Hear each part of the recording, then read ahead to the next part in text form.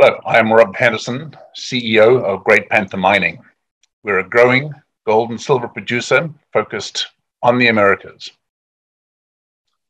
We have a diversified portfolio of assets in Brazil, Mexico, and Peru, and we're actively exploring a very large land package in Brazil with district-scale potential, and we do believe we have potential for additional mines to feed our existing infrastructure at Tucano.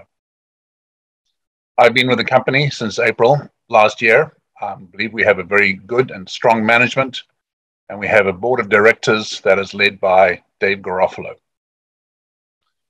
My background, I've been in mining my entire life on the operations side, so my focus is on continuous improvement and bringing stability to our operations.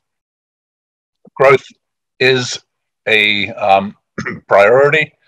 And beyond the drill bit, we are looking at acquisition opportunities to complement our existing portfolio. We certainly believe that there is potential to get our production above 200,000 ounces a year in order to be more interesting to institutional investors. Sustainability is, of course, a big focus of ours. We have been operating in our communities for over 16 years, and so our focus is on health and safety, environmental responsibility, and community engagement and development. We believe in being good neighbors. On the exploration side, we have a healthy budget. Brazil has taken the lion's share of it with $8 million this year.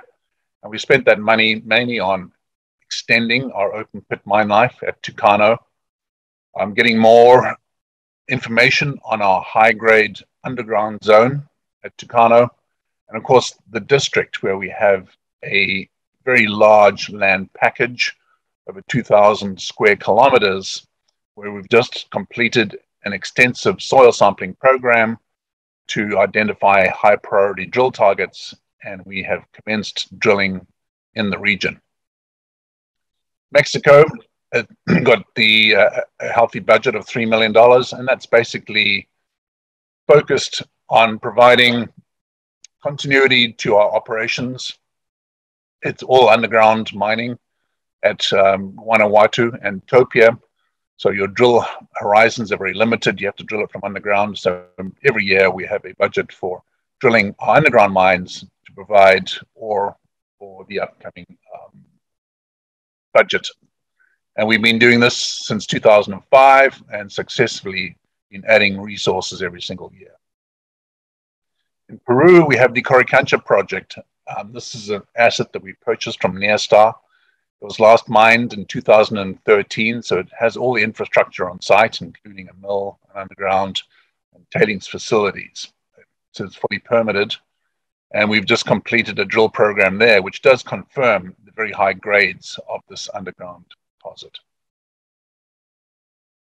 Tucano is our focus. We made the pivot to go into Brazil in 2019, so we changed the focus of the company from being a very pure Mexican silver producer to become a more diversified regional precious metals producer. And Tucano is providing the bulk of our revenue today.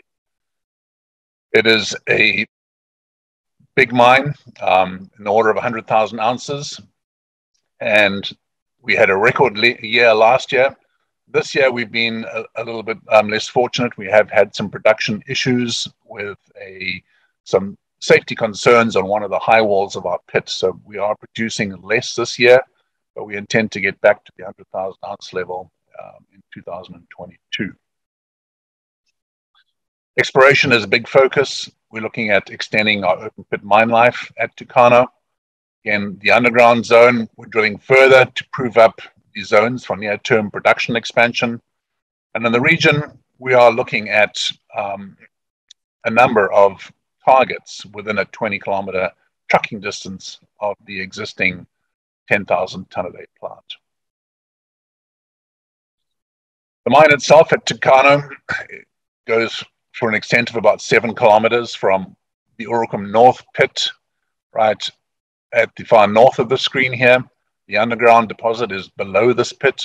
We have the Urucum Central North, We have Oricum Central South, Tap C, Tap AB, and then Duckhead in the south. So we have a number of open pits. And right now we're just in the process of resequencing these pits to optimize our production portfolio for next year. We are stripping Tap AB, and our production plans right now, of that 100,000 ounces at Tucano, right now about 75,000 ounces come in the second half of the year. So we're looking at how we would optimize that and strengthen the first half of the year. The underground zone is banded iron formation. It's very high grade, and it is directly beneath the Oricum North pit. So when we finish the open pit mining in Oricum North, the idea is we would get into this 5 gram a ton underground zone pretty soon. So we are doing advanced studies right now, and we hope to have a decision mid next year to commence with a portal going into the underground. It's a 40 to 50,000 ounce a year opportunity, and it would complement the ore from the open pit. The region is, of course, the most exciting thing. A lot of work has been done, but very little drilling. So drilling, putting some diamond drills into these structures has become a priority. And I'm happy to say that Mutum, we currently have drill rigs there, and we are drilling it. So we should be getting some data out on Mutum towards the end of the year and Q1 next year. Once Mutum has been drilled, we're looking at going on to Lona Emerella and Saraminda, which are to the north of the Tucano mine structure located in the center of this very large zone. We've got 90 kilometers by 30 kilometers of very interesting greenstone territory. In Mexico, we have the Guanajuato mine. It's been a steady producer for us since 2005. Last year, we did approximately 1.1 million ounces. It's underground, it's high grade, and we have 2 mines. We're having permitting issues right now with our tailings facility, so we have not received the permits to extend our tailings facility. So we're putting the Carta processing plant and the Guanajuato mine on care and maintenance. We intend to be running the San Ignacio mine. It's a much higher grade system, and we are looking at entering into a toll milling agreement with one of our 2 neighboring mining operations. So next year, we expect to continue operations at Guanajuato mine via our San Ignacio asset. Topia is in the north. It's up in the Sierra Madres. It's a much higher grade system. It's a little bit narrower veins. So the net result is still about 1.1 million ounces of silver per year. It's very similar to GMC. It's got very good zinc byproducts, so it does make quite a decent margin, and so Topia is working very well for us right now. And then last but not least, Coricancha in Peru. We did acquire this asset from Neostar. They last operated in 2013. And our recent drilling does indicate that these high-grade zones are there and they are continuous. But we're into a capital allocation issue right now. We are looking at the underground in Brazil, and we've got to compare that to the underground at Coricancha. I would say on a competition for capital, I think the Brazilian mine is leading the Coricancha mine right now. So we're going to have to think carefully about our options for Coricancha next year. Last but not least, our capital structure. As of the end of Q3, we had $36 million US in cash, $44 million in debt. We do have quite a intensive capital spend next year, so we are looking at how we would booster our balance sheet.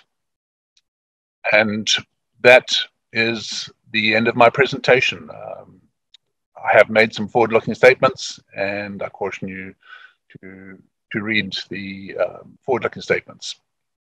Thank you very much.